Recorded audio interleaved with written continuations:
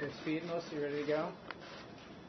Good afternoon. My name is Anthony Weiner, Democratic candidate for mayor of the city of New York. I have said that other texts and photos were likely to come out, and today they have.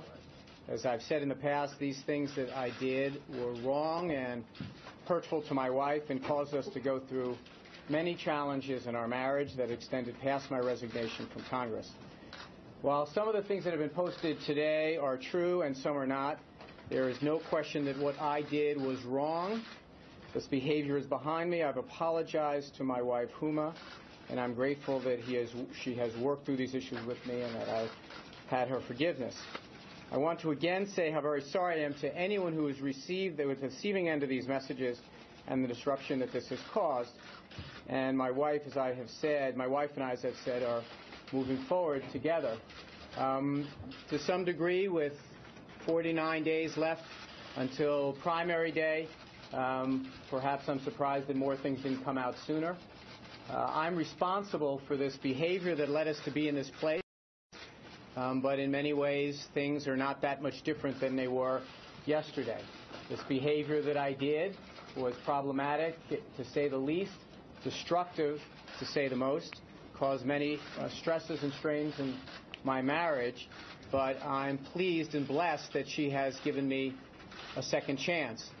For the past several months, I've been asking New Yorkers to also give me another chance, to show them that I had a vision for the middle class and those struggling to make it, and that I wanted to move forward.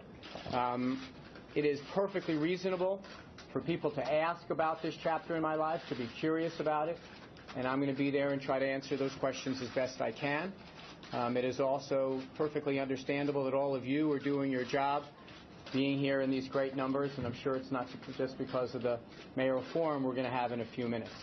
But all of that being said, let me just reiterate to my wife how sorry I am that I did these things, and how sorry I am to the people that got these messages for any inconvenience or embarrassment they've caused.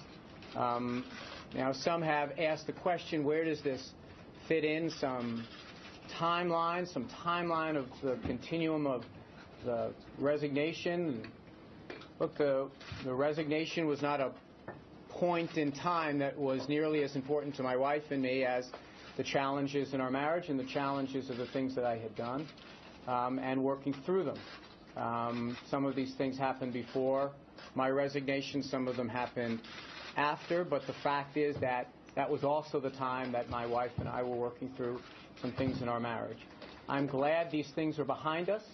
I know that this was a very public thing that we had happen to us, but by no means does it change the fundamentals of my feelings here, and that is that I want to bring my vision to the people of the city of New York.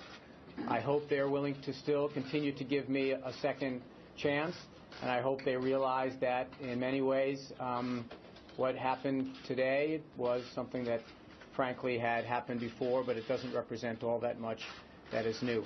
And now I have a chance to do something I haven't had a chance to do on the campaign yet. Huma, as you know, has been out there with me recently, and she had a few words that she wanted to say. So my amazing wife, Huma Abedin.